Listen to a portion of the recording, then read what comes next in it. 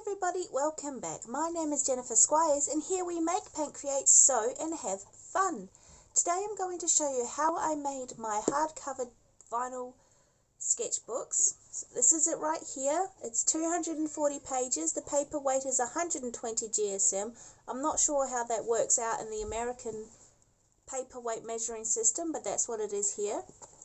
It's all plain leaf paper. It's hand stitched, hand bound. The cover is handmade and I even gold leafed this awesome little mushroom on the front. So I'm going to show you the complete process of how this was made.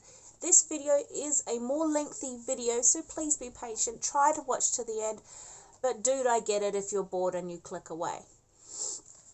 So on with the video and I'll see you back here at the end. The first stage is to fold the paper into signatures. Signatures are the groups of paper that will be bound into our book. My book will have 10 signatures with 6 pieces of paper in each. I am also making 10 books at the same time.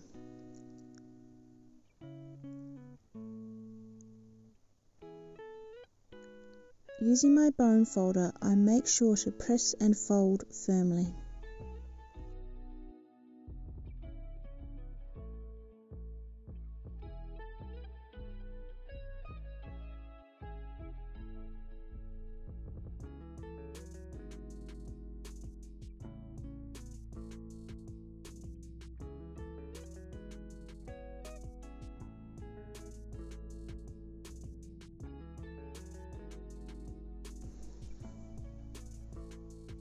Here are all of my signatures folded.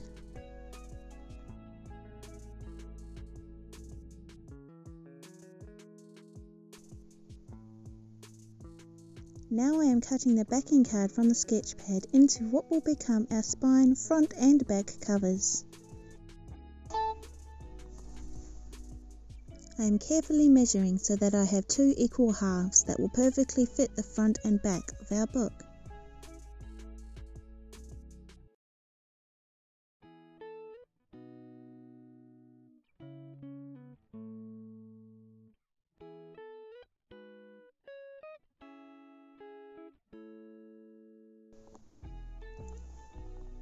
I am now measuring the spine, making sure that it is the correct thickness before cutting.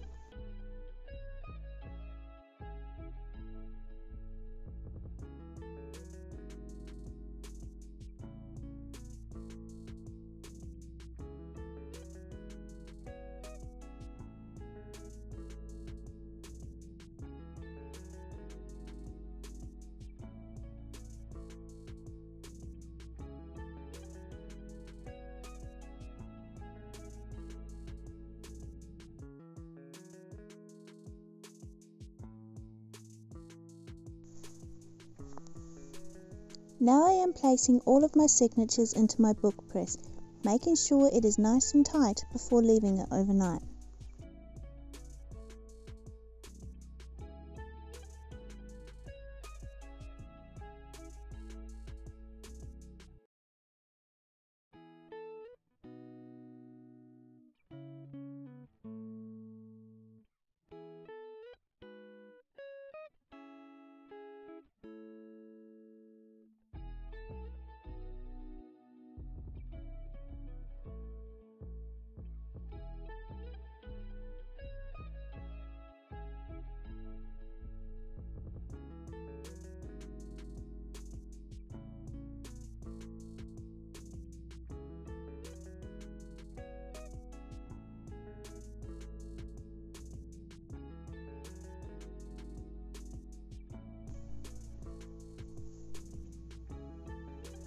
After pressing overnight, I get the signatures out of the press, ready to be marked.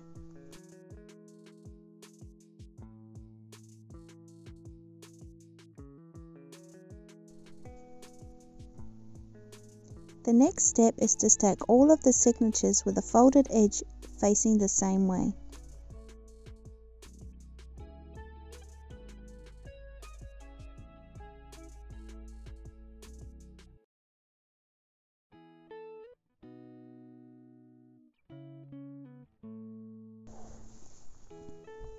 I measure in 1 inch from each edge and draw a line, and another line 1 inch away from the first lines. I find the center and draw 2 lines 1 inch apart at the center.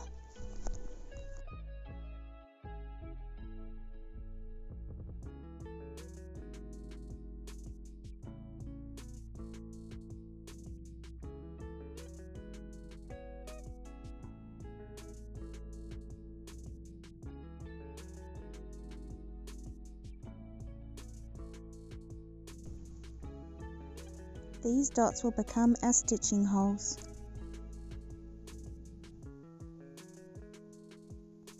I am once again stacking these into groups of 10 signatures.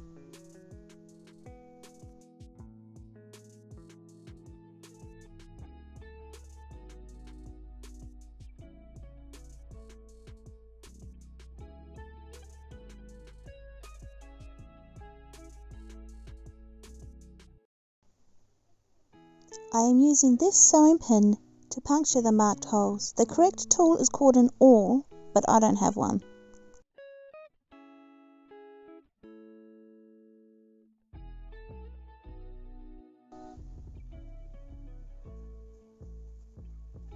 With all of my sewing holes punctured, it is time to begin sewing everything together.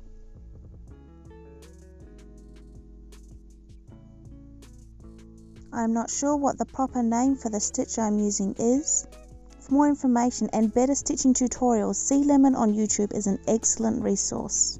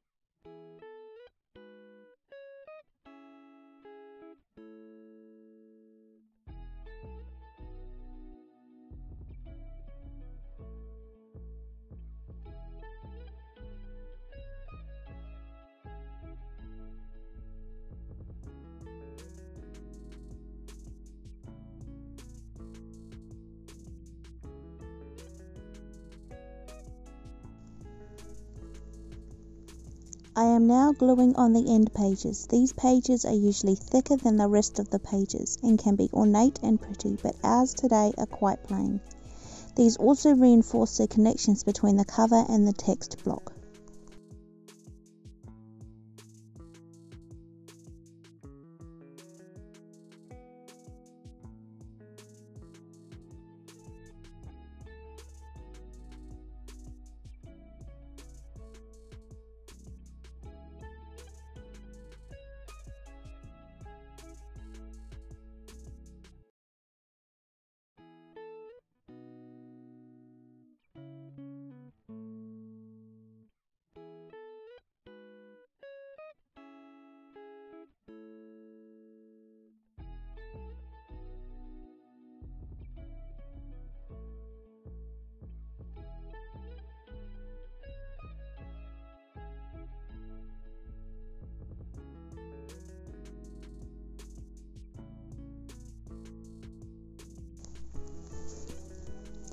Now we are placing the text blocks into the press with the spines exposed and sticking out over the edge, and a sheet of baking paper between the layers.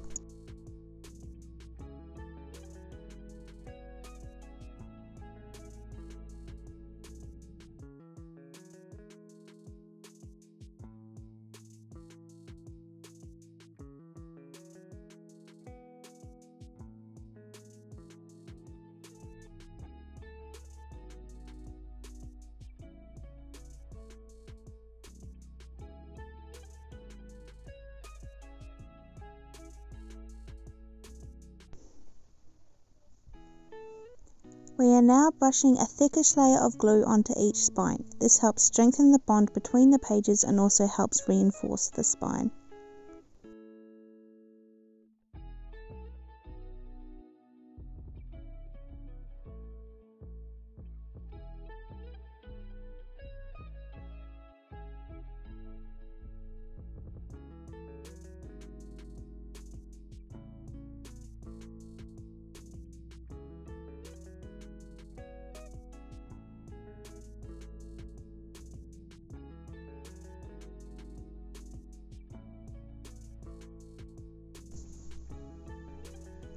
We then leave it in the press overnight to dry and go outside to glue up the covers.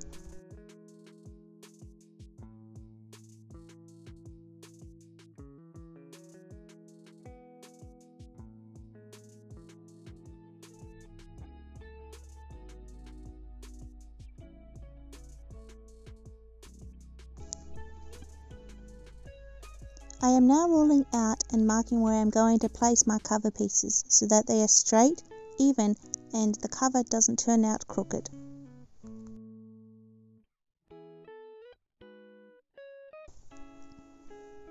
I am using contact cement to attach the board to the vinyl. It's best to do this outdoors in a well-ventilated area as the fumes are awful. It was also only 7 degrees Celsius outside when I was doing this, and by the end I had no feeling left in my fingers.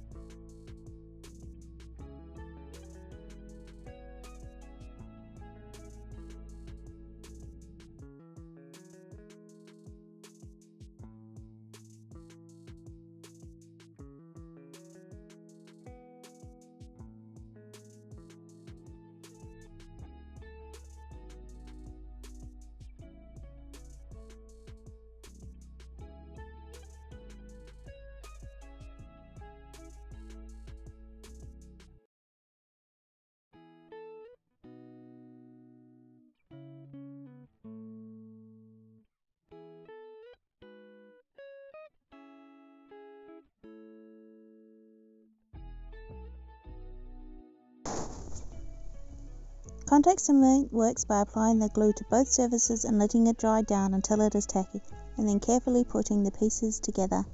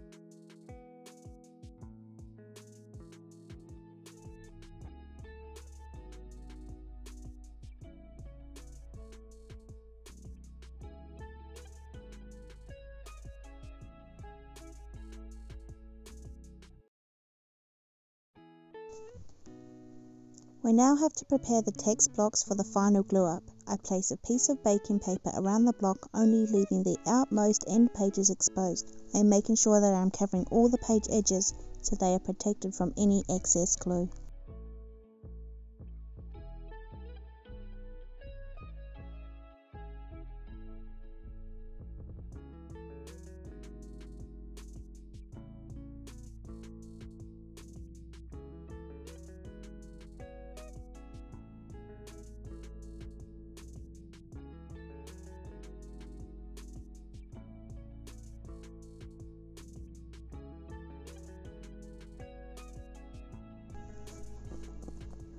I squeeze out a small amount of glue onto the text block, spreading it with my brush, making sure to cover the entire page completely.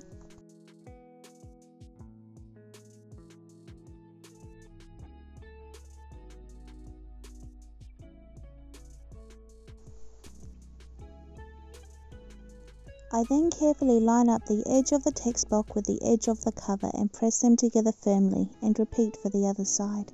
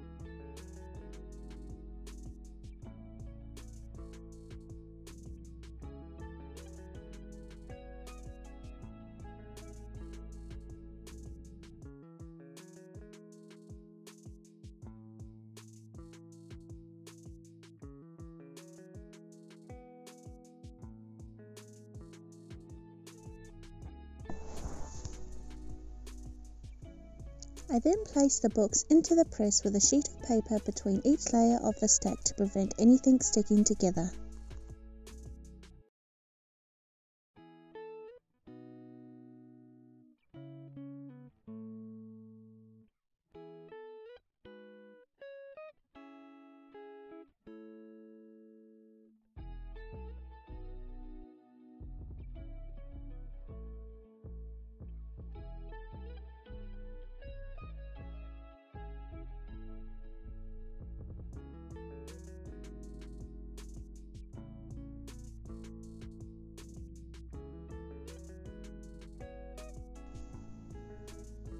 I then tighten the book press and leave them overnight.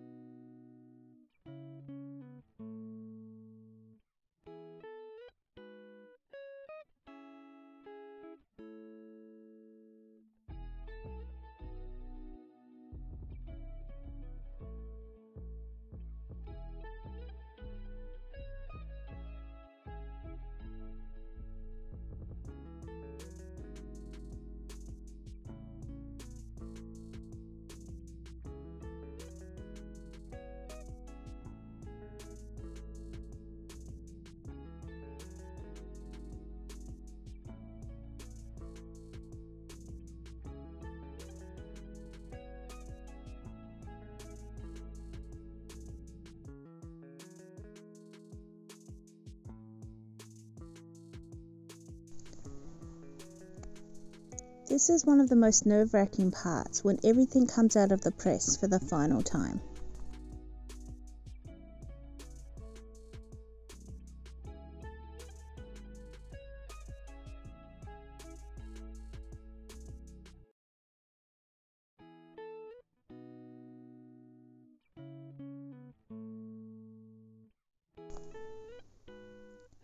Thank the universe, everything looks good.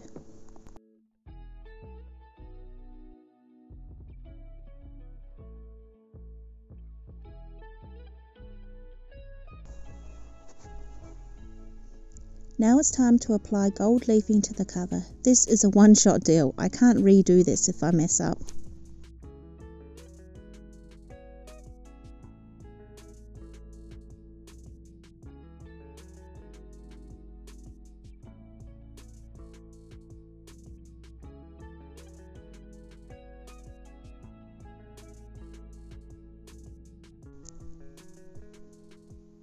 I start by drawing on my design with a pen. I have my concept sketch in front of me.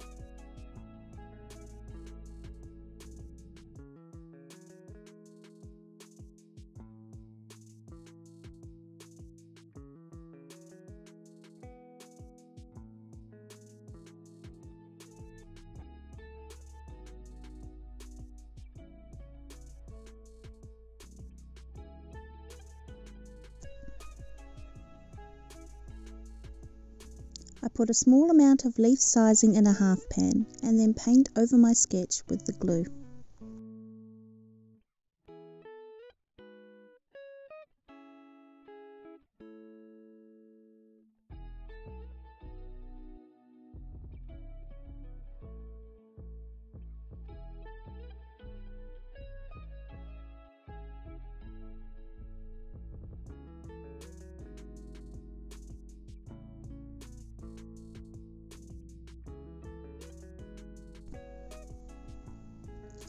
I am taking my time and painting on the glue carefully.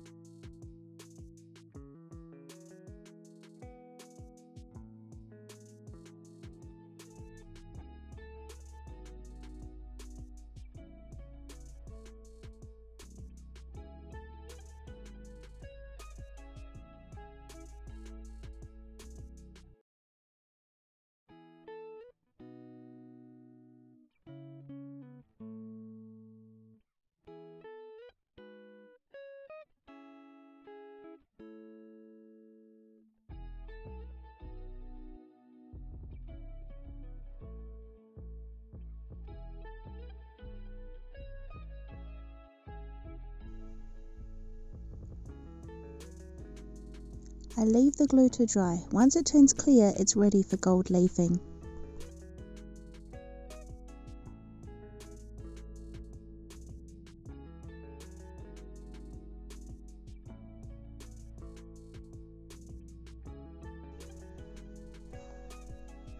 I carefully pick up the sheet of gold and gently place it onto the book. I press down gently with a fluffy makeup brush.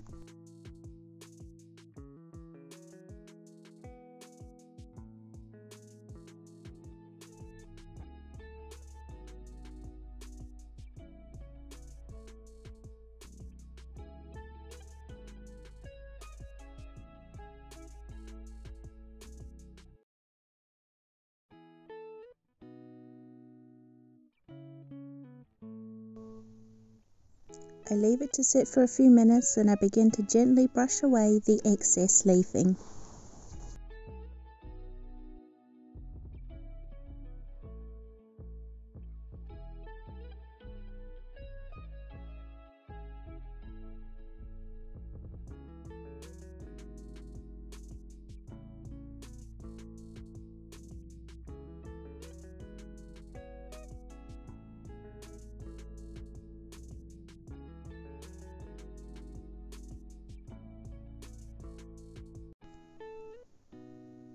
All of my books ready for sale. Not sure how or where yet, but it's a long-term goal. And that's it. That's how I made my leather covered journals. If you want to see more videos like this, leave a comment below. Thumbs up, thumbs down, don't care, you do you. Share this video, subscribe if you wanna. Anything you do with this video will help us please our algorithm overlords, and we'll see you next Sunday.